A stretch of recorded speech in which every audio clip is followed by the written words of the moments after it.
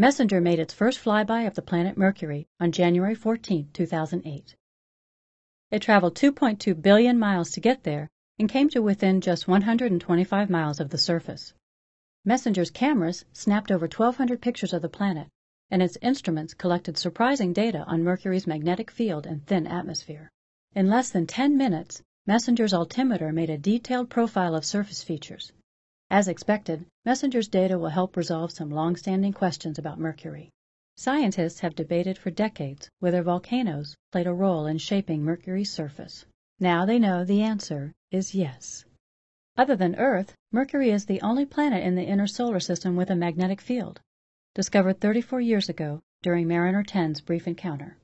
Now Messenger's data suggests that, like Earth, Mercury's dipolar magnetic field may be actively generated by a churning liquid iron core.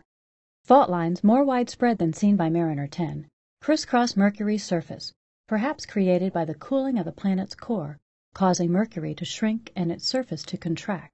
As the solar wind bombards Mercury's surface, atoms are blasted into the planet's thin atmosphere, the source for abundant ions of sodium, magnesium, and lesser amounts of water group molecules, helium, potassium, and calcium discovered by Messenger. Messenger's first flyby captured close-up views of one of the largest impact craters in the solar system, known as the Caloris Basin. Stunning images revealed details about the planet's topography and geology, including a feature not seen elsewhere in the solar system. Initially dubbed the Spider, and now known by its formal name, Pantheon Fossae. There are 2 more flybys, one in October 2008 and one in September 2009. Then, in 2011, Messenger begins a year-long orbit of Mercury, providing a more detailed and exciting investigation of the planet closest to the Sun.